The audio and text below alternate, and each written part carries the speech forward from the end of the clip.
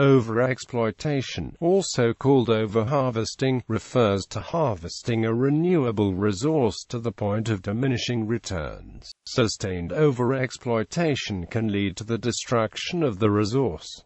The term applies to natural resources such as wild medicinal plants, grazing pastures, game animals, fish stocks, forests, and water aquifers. In ecology, overexploitation describes one of the 5 main activities threatening global biodiversity. Ecologists use the term to describe populations that are harvested at a rate that is unsustainable, given the natural rates of mortality and capacities for reproduction. This can result in extinction at the population level and even extinction of whole species. In conservation biology, the term is usually used in the context of human economic activity that involves the taking of biological resources, or organisms, in larger numbers than the populations can withstand. The term is also used and defined somewhat differently in fisheries, hydrology and natural resource management. Overexploitation can lead to resource destruction, including extinctions.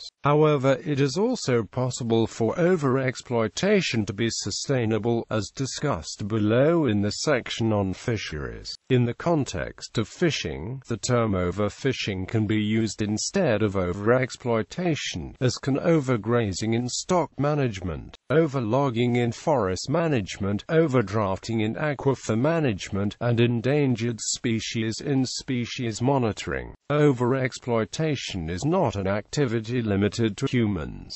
Introduced predators and herbivores, for example, can overexploit native flora and fauna. History. Concern about overexploitation is relatively recent, though overexploitation itself is not a new phenomenon. It has been observed for millennia. For example, ceremonial cloaks worn by the Hawaiian kings were made from the mamo bird. A single cloak used the feathers of 70,000 birds of this now extinct species.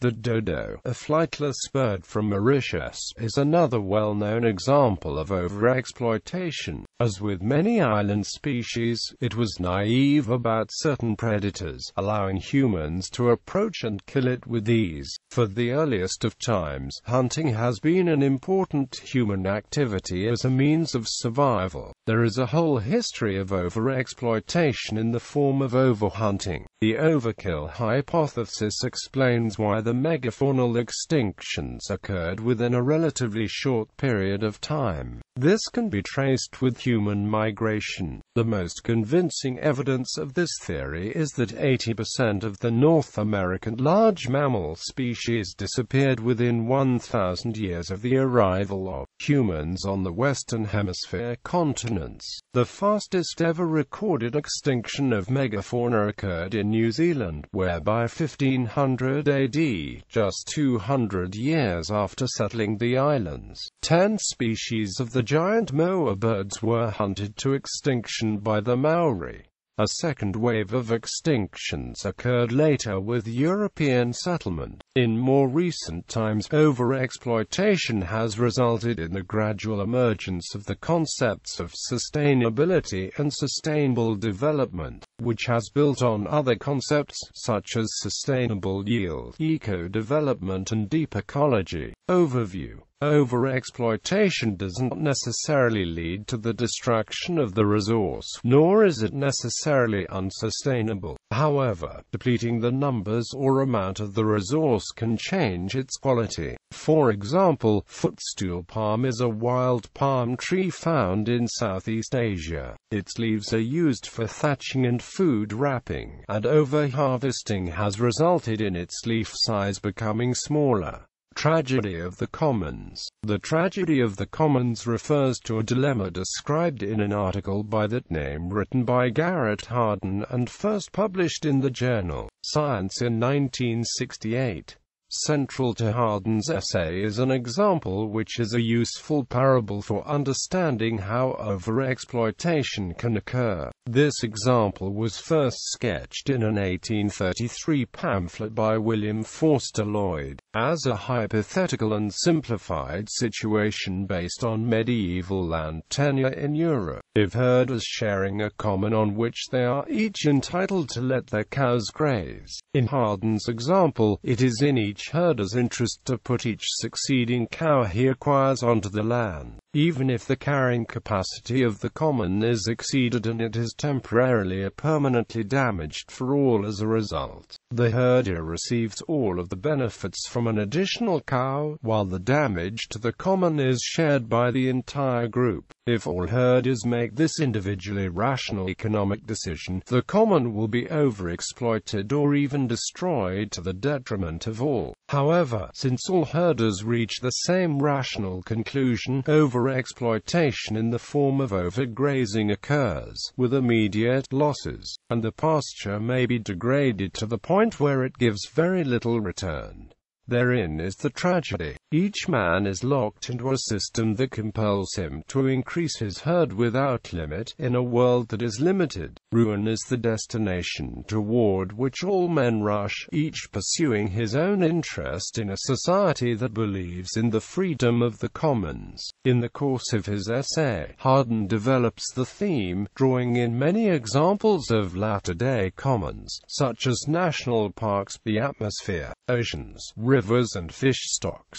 The example of fish stocks had led some to call this the tragedy of the fishes. A major theme running through the essay is the growth of human populations, with the Earth's finite resources being the general common. The tragedy of the commons has intellectual roots tracing back to Aristotle, who noted that what is common to the greatest number has the least care bestowed upon it, as well as to Hobbes and his Leviathan. The opposite situation to a tragedy of the commons is sometimes referred to as a tragedy of the anti-commons, a situation in which rational individuals, acting separately, collectively waste a given resource by underutilizing it. The tragedy of the commons can be avoided if it is appropriately regulated. Hardin's use of commons has frequently been misunderstood, leading Hardin to later remark that he should have titled his work, "The Tragedy of the Unregulated Commons." Fisheries. In wild fisheries, overexploitation or overfishing occurs when a fish stock has been fished down below the size that, on average, would support the long-term maximum sustainable yield of the fishery.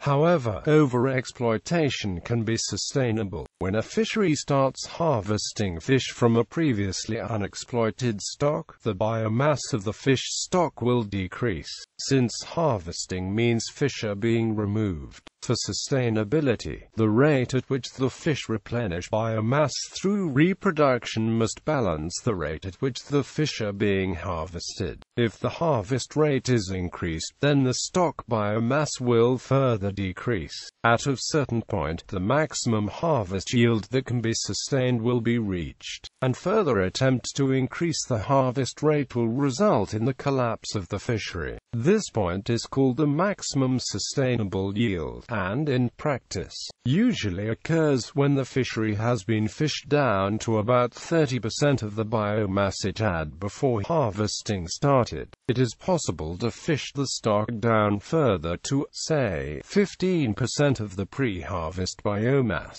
and then adjust the harvest rates of the biomass remains at that level. In this case, the fishery is sustainable, but is now overexploited, because the stock has been run down to the point where the sustainable yield is less than it could be. Fish stocks are said to collapse if the biomass declines by more than 95% of the maximum historical biomass. Atlantic cod stocks were severely overexploited in the 1970s and 1980s, leading to their abrupt collapse in 1992. Even though fishing has ceased, the cod stocks have failed to recover. The absence of cod as the apex predator in many areas has led to trophic cascades. About 25% of world fisheries are now overexploited to the point where the current biomass is less than the level that maximizes the sustainable yield. These depleted fisheries can often recover if fishing pressure is reduced until the stock biomass returns to the optimal biomass. At this point, harvesting can be resumed near the maximum sustainable yield. The tragedy of the commons can be avoided within the context of fisheries if fishing effort and practices are regulated appropriately by fisheries management. One effective approach may be assigning some measure of ownership in the form of individual transferable quotas to fishermen. In 2008, a large-scale study of fisheries that used ITQs and ones that didn't provided strong evidence that ITQs help prevent collapses and restore fisheries that appear to be in decline. Biodiversity. Overexploitation is one of the main threats to global biodiversity. Other threats include pollution, introduced and invasive species, habitat fragmentation, habitat destruction, uncontrolled hybridization, global warming, ocean acidification, and the driver behind many of these, human overpopulation. One of the key health issues associated with biodiversity is drug discovery and the availability of medicinal resources. A significant proportion of drugs are natural products derived, directly or indirectly, from biological sources. Marine ecosystems are of particular interest in this regard. However, unregulated and inappropriate bioprospecting could potentially lead to overexploitation, ecosystem degradation, and loss of biodiversity. Endangered species.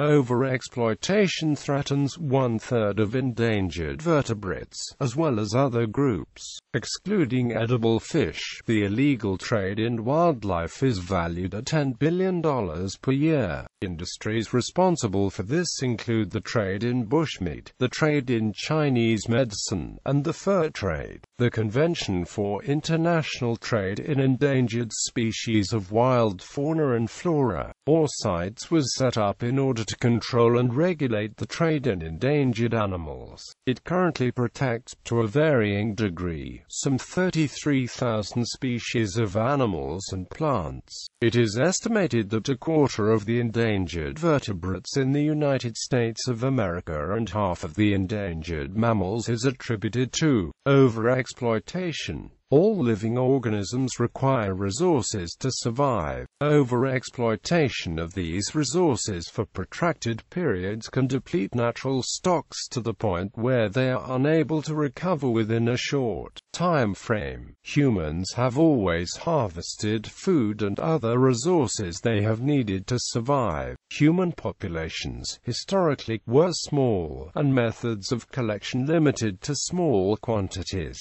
With an exponential increase in human population, expanding markets and increasing demand, combined with improved access and techniques for capture, are causing the exploitation of many species beyond sustainable levels. In practical terms, if continued, it reduces valuable resources to such low levels that their exploitation is no longer sustainable and can lead to the extinction of a species. In addition to having dramatic, unforeseen effects on the ecosystem, overexploitation often occurs rapidly as markets open, utilizing previously untapped resources, or locally used species. Today, overexploitation and misuse of natural resources is an ever-present threat for species richness. This is more prevalent when looking at island ecology and the species that inhabit them, as islands can be viewed as the world in miniature. Island endemic populations are more prone to extinction from overexploitation, as they often exist at low densities with reduced reproductive rates. A good example of this are island snails, such as the Hawaiian acatinella and the French Polynesian partula. Acatinelline snails have 15 species listed as extinct and 24 critically endangered, while 60 species of partulid are considered extinct, with 14 listed as critically endangered. The WCMC have attributed overcollecting and very low lifetime fecundity for the extreme vulnerability exhibited among these species.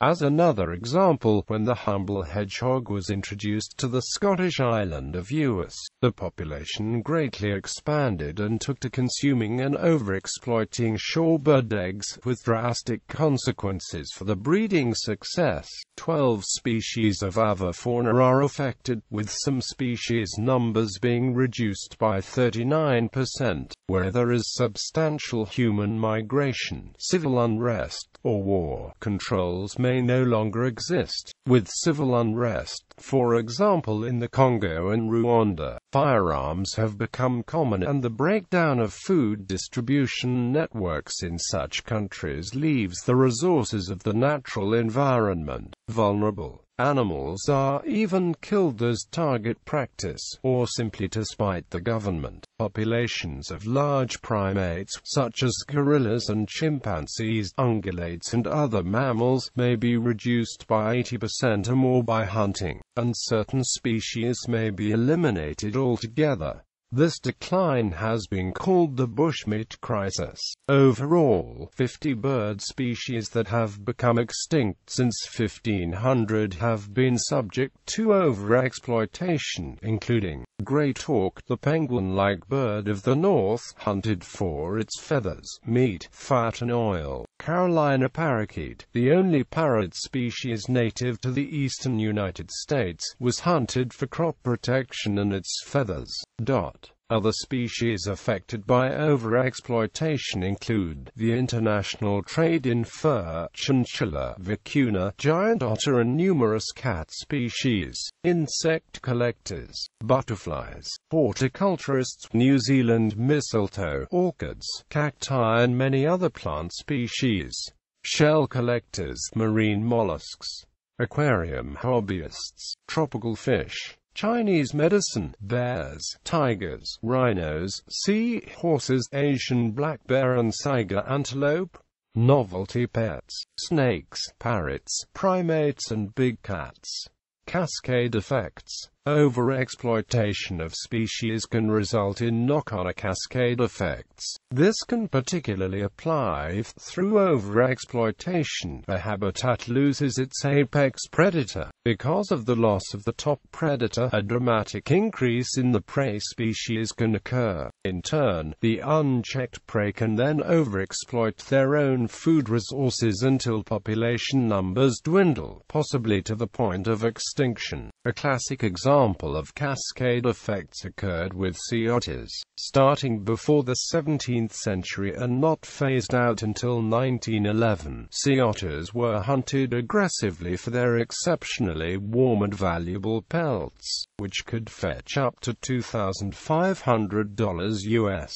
This caused cascade effects through the kelp forest ecosystems along the Pacific coast of North America. One of the sea otter's primary food sources is the sea urchin. When hunters caused sea otter populations to decline, an ecological release of sea urchin populations occurred. The sea urchins then overexploited the main food source, kelp, creating urchin barrens, areas of seabed denuded of kelp, but carpeted with urchins. No longer having food to eat, the sea urchin became a locally extinct as well. Also, since kelp forest ecosystems are homes to many other species, the loss of the kelp caused other cascade effects of secondary extinctions. In 1911, when only one small group of 32 sea otters survived in a remote cove, an international treaty was signed to prevent further exploitation of the sea otters. Under heavy protection, the otters multiplied and repopulated the depleted areas, which slowly recovered. More recently, with declining numbers of fish stocks, again due to overexploitation, killer whales have experienced a food shortage and have been observed feeding on sea otters, again reducing the numbers.